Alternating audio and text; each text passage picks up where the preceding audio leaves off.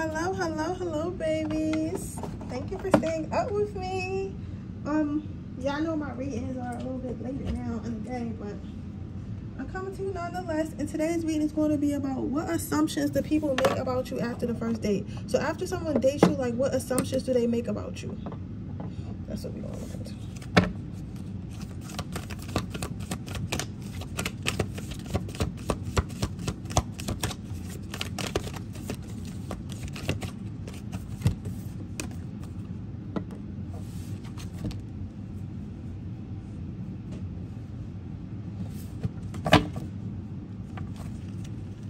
What assumptions do they make about my pile number 2 after the first date?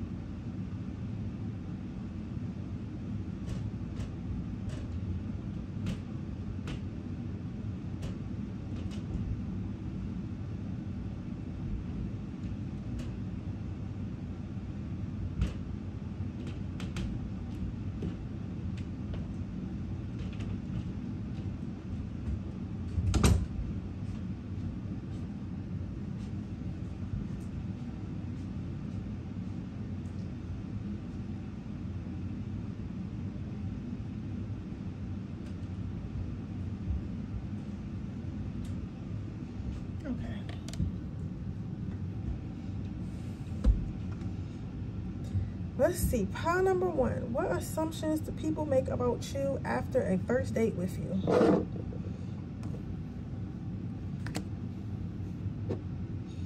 Well, let's talk about the crystal that we got first. So the crystal that you have this is one of my favorite crystals because I found this, I can't remember where I got this, but I feel like I found this outside. And it looks very like hard and like not so cute and stuff on the outside, but on the inside it's like this really pretty like crystal, like, you know, this is like really pretty inside. And the reason why that's significant is I feel like you probably have, my partner ones probably have like a resting bitch face, or like you just look like you wouldn't be very nice. Like, you know what I'm saying? Like, you just look like I feel like you intimidate people. I'm trying to say it the nicest way I can, because I don't necessarily feel like people think that you're not good looking or people think that you're ugly or anything like that. But I think people are definitely like, you definitely don't look friendly, and you definitely don't look like somebody's inviting. But I don't feel like that's how you are, or it could be like you're just very guarded at first. So because you're very guarded at first, like, it kind of shows on your face, right? And some people may take it as like, oh, this person's going to be a bitch, or this person's going to be an asshole, or this person's going to be mean.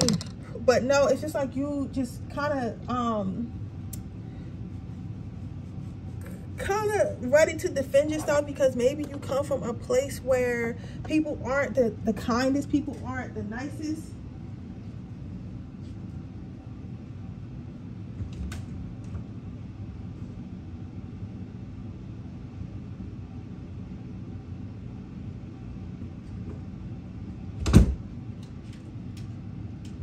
So because of that, you tend to keep your guard up, and I feel like it definitely shows all over your face. But your first card is initiative, and your next card is levy. So I feel like when people's first impression of you after a first date, I feel like a lot of you guys probably ask a lot of questions. I'm seeing someone at a table kind of like giving an interview, and I get that being on a date is like having an interview, but I feel like people who have dated you in the past kind of feel like you might be like, I know I say you like I'm trying not to say that, but I mean that's the best way I can describe it. But it's like I not just did it again. You might ask questions like, do you have kids? You're the type of person that's asking like, do you have kids? How many kids do you have? Do you want more kids? Like, why did you have those kids? Where do you work at? Okay, you work there now. Do you see yourself getting another job? Do you see yourself excelling? Like, I'm saying it the wrong way.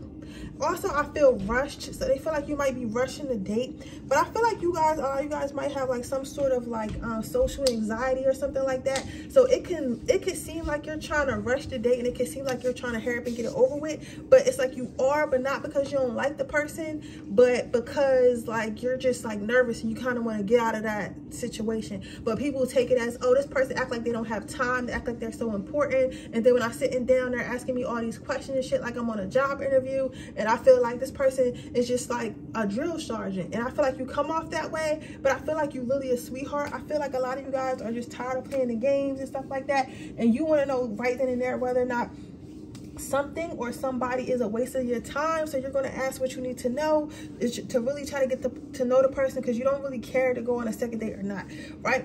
However, with levy, it's like some of them can really see right through that shit. Like a lot of you know, especially if you're a woman, did you know that a lot of men can read people very well? Like not all of them, but a lot of them can read people really well. And the reason for that is because men are hunters and stuff like that. They're hunters, so they need to know how to read the situation, assess the situation, and see if it's dangerous or not. So because they innately have that in their DNA, they tend to be very good people readers. So a lot of men will know you more than you know yourself. So a lot of men can smell the hurt, literally smell the hurt and see the hurt within you that you don't even think, well, that you're ignoring, or like you only subconsciously know about, and you're not consciously healing or consciously know about, if that makes sense. Because a lot of us want to be like, oh, I'm over my ex, but then you're going on dates and doing things like this. You're not even having fun. You're just so worried about the last time you dated and you wasted your time. So now you're just acting like a drill sergeant, and you want to ask whoever you're on a date with all these questions because you're scared that if you just relax and get to know them and stuff like that, you're going to find out that there's somebody who doesn't really like you, or somebody that you really don't like, and then you're going to be wasting your time again. So it's kind of like that. So instead of like actually focus on having fun on a date and get to know somebody, you're more focused on like what could happen and prevention. So basically trying to be defensive. You get what I'm saying? But a lot of them can see right through that, and they can see that you were a sweetheart, and you were probably taking advantage. You were probably taken advantage of before, and because you were taken advantage of before, like you just, because you're taken advantage of before, you're trying to build this hardened shell, but the men who are very observant and very awakened, they can see that. Not to say they like it, and not to say they feel sorry for it, not to say they resonate with it, and not to say they want to deal with it, but they see it and they understand why it happened, and they know that's not your natural nature. They can see the softness within you. If you're a man, I feel like the same way. You might go out of your way to try to act tough, try to act like you don't have emotions, try to act like you don't have feelings. But the women who are white, the women who are awake, the women who pay attention can see that is just not the case. You get what I'm saying? That you are a man that wants to be loved. You are a man that wants to love, but maybe last time you did that before, things just didn't work out for you. But they see the hurt in you.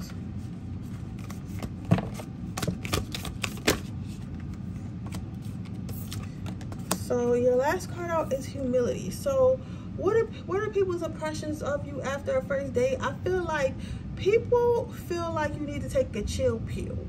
Like, you need to take a chill pill. A lot of people would say that you are an overthinker. They would say that they don't really know if they made the cut or not.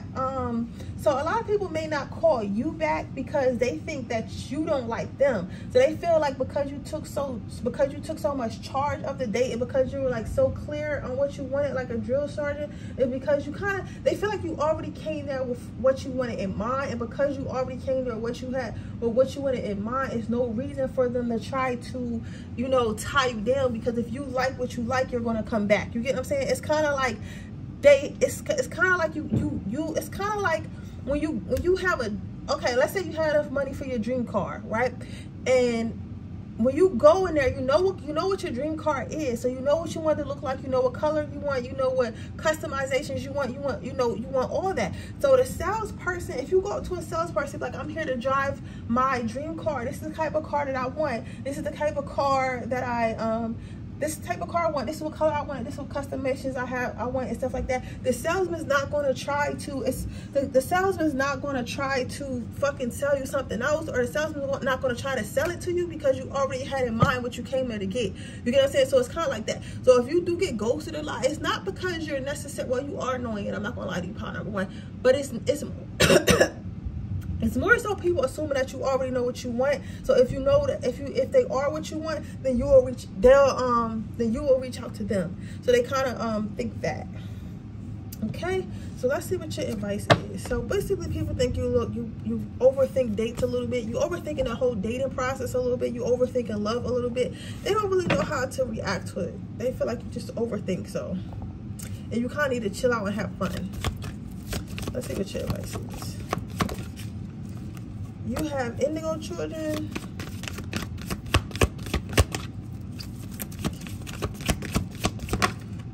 And you have victory. So,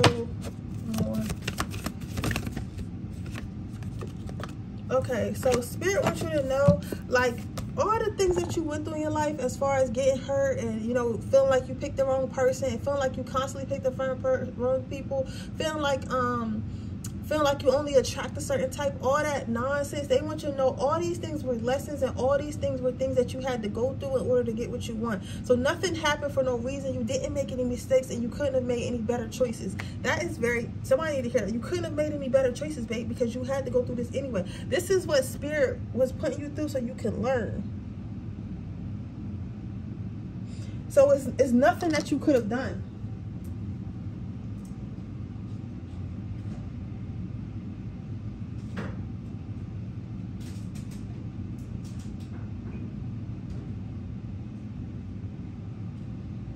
It's nothing that you could have done, babe. It's nothing that you could have done. It's not your fault.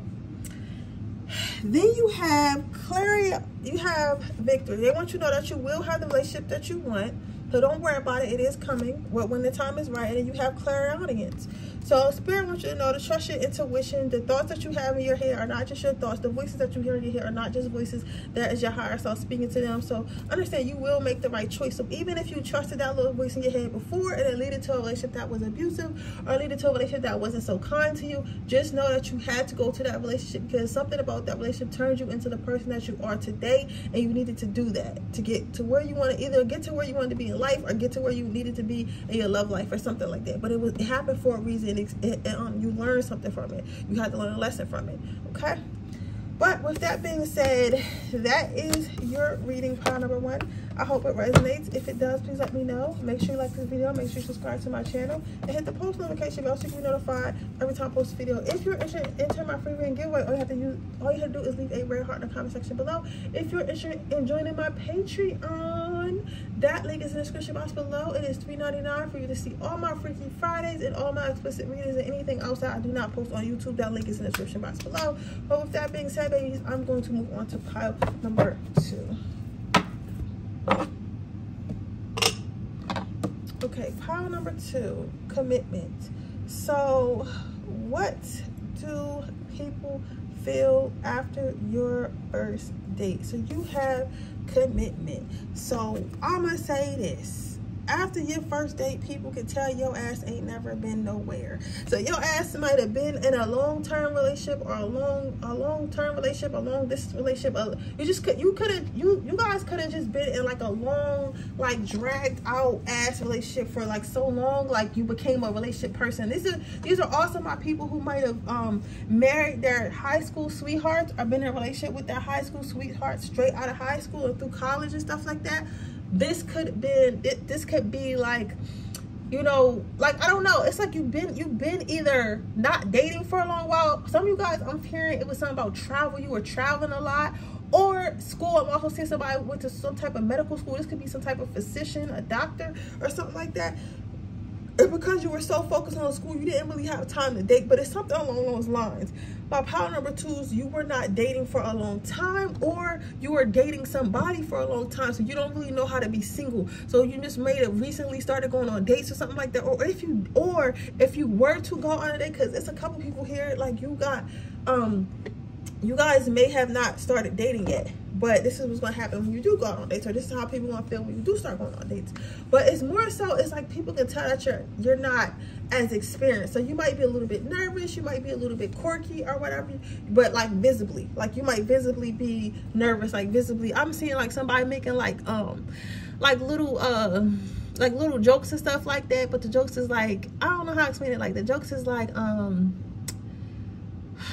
baby, the jokes is like, you know how you make dad jokes, like real awkward, like real awkward sounding jokes, something like that. So you guys might make real like I don't know, you guys just be fucking nervous. That's how I'm gonna say, you guys be fucking nervous as hell, and people can tell that you guys are nervous.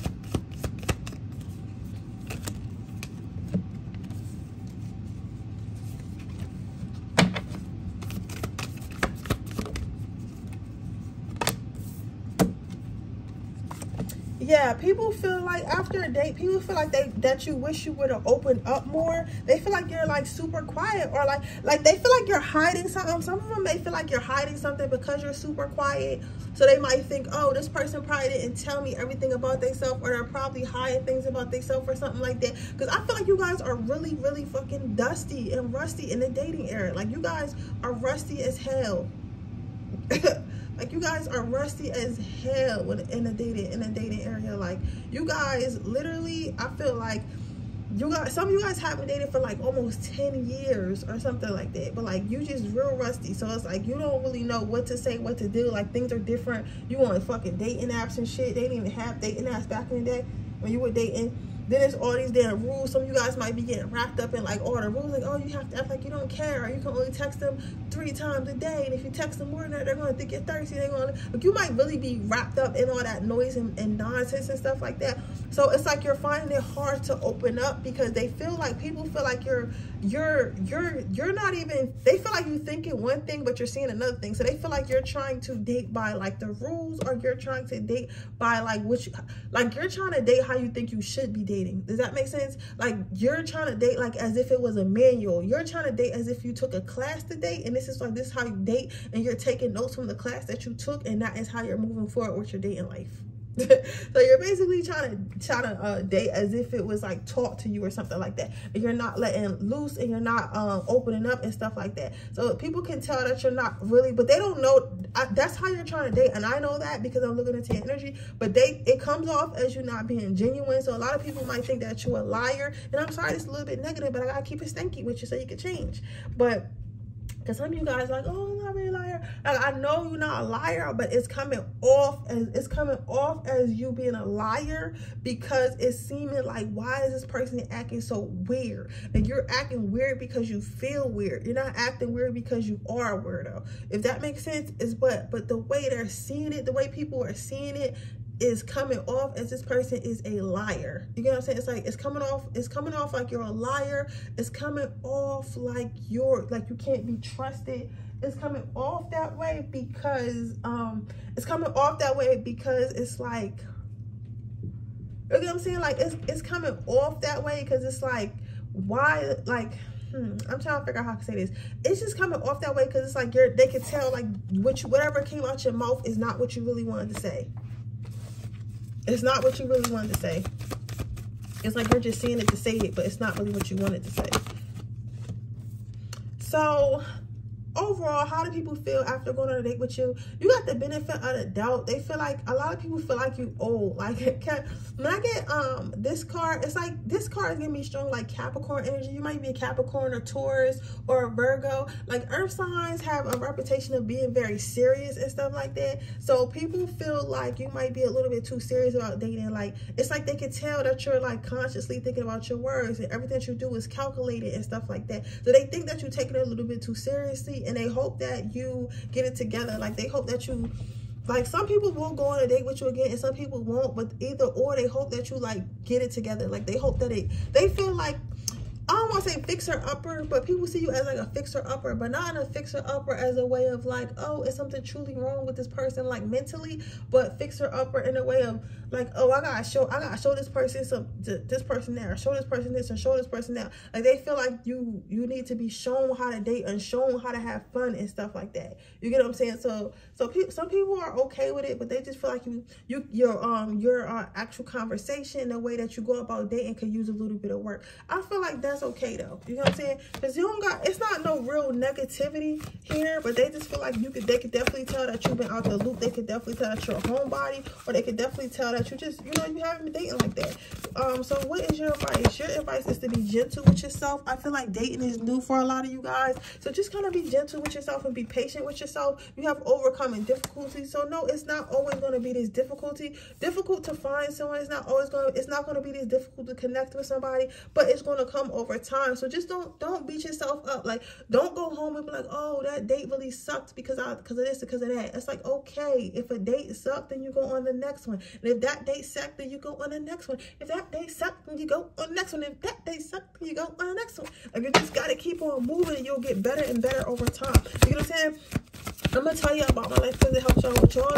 I used to be really, really shy, insecure, and I used to be really, really shy, insecure, and just unsure about myself. You get what I'm saying? I couldn't even look people in the eye or anything, and I wasn't confident. But once I came into myself, once I started spending time with myself, once I started forcing myself to have conversations with people I don't know, it's like the comfortability just kind of came with it. The confidence came with it. You know what I'm saying? So the more dates I've been on and the more people I interact with, now I can step into a room and find somebody to interact with and hold a conversation. Before, I didn't know how to do that because I was so introverted and stuff like that. I'm still introverted, but I know how to be extroverted when I need to. So that's what Spirit is saying. It's like, it comes over time. It comes over time. So do not feel like, oh, well, I'm supposed to just jump in. I'm just thrown out in the streets and I'm supposed to know how to be in the streets. No, you gotta learn how to be in the streets, just like a street cat. You gotta get in some rumbles a little quick, explore a little bit, and then you'll get the hang of it. Spirit says spread your wings. So continue to date all types of different people and stuff like that. Don't just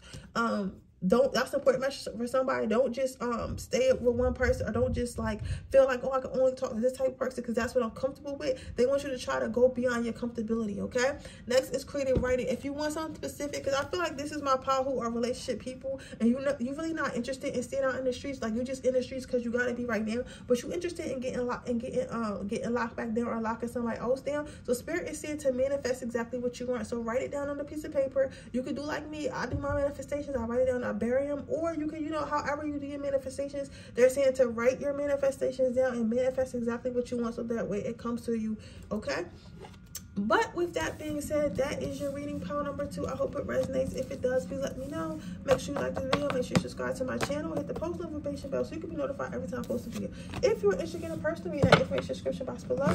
If you're interested into my free reading giveaway, all you have to do is leave a red heart in the comment section below. And with that being said, I will see you guys in the next reading. Don't forget to join my Patreon. Don't forget to join my Patreon, which is $3.99 a month, for all my explicit readings and Freaky Fridays. If you're interested in a personal reading, that information is description box below. I do 2-hour email questions if you are interested in that, and I also do video readings like this as well. So if you're interested in that, link is in the description box below, and I'll see you guys in the next reading. Bye.